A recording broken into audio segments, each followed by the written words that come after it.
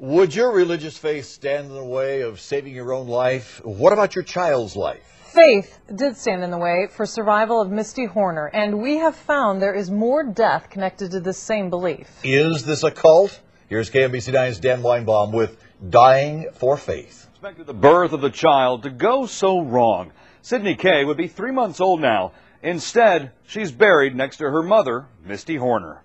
I would think she was blinded by love and by being brainwashed by the Horner belief. That belief was taught to Misty by her husband, police officer Caleb Horner.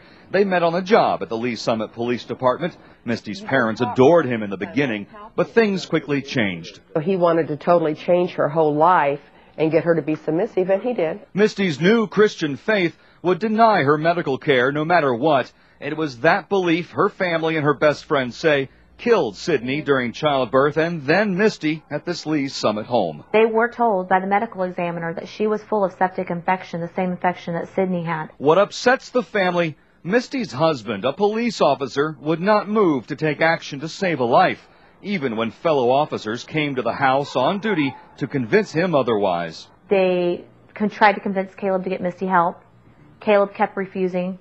They had an ambulance waiting at the end of the street. Misty never took that ambulance ride. She said, it's the Horner belief. So I asked Caleb, I said, where did you get your teachings? He said, my brother John. This is video obtained by 9 News of Caleb's brother, John Horner.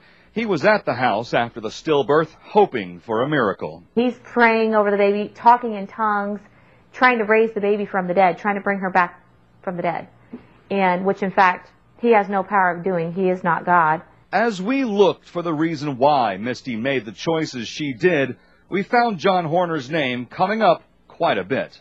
This is not the first death to occur within John Horner's circle of influence. Misty Horner died January 9th.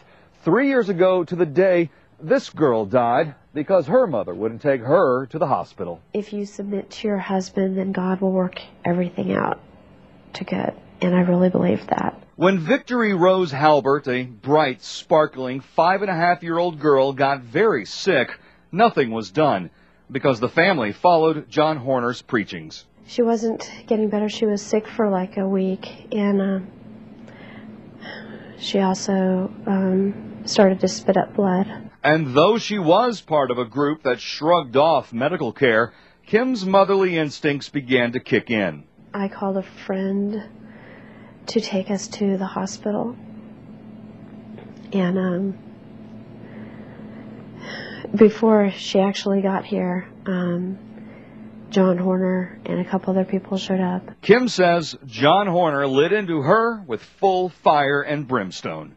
He started yelling at me and telling me that she's demonized and telling me that the reason that she's sick is because I have unforgiveness in my heart.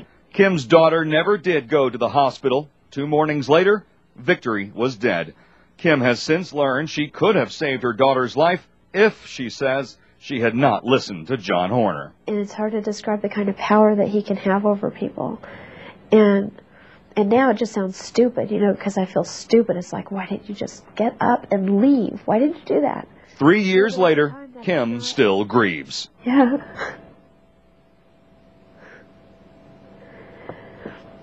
And I blame John. Many people are telling us many things about John Horner, his religion, his influence. Most people would not go on camera. Some are afraid of what he might do. Of those that would talk to us, many believe that he is running a dangerous cult.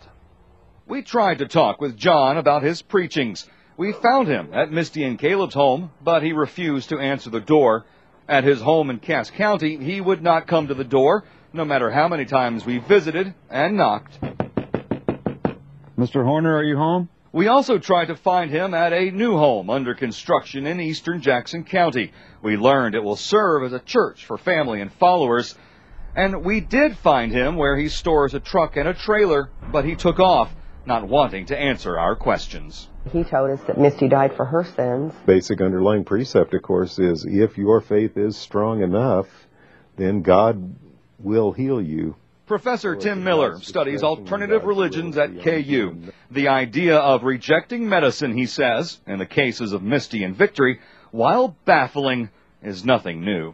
Their beliefs may be unusual, but for whatever reason, the content of their doctrine, their personal style, their charisma, whatever, they have managed to gather a following and lead them down some paths that seem pretty strange. I don't know if John believes it. I think he's a phony and I can't stand him, but I think the people that follow him believe him. How many innocent women that just want to be close to God are going to be under their spell and brainwashed? How many people are going to die before the police are going to do something about it? Now, no charges were ever brought in the death of Victory Halbert.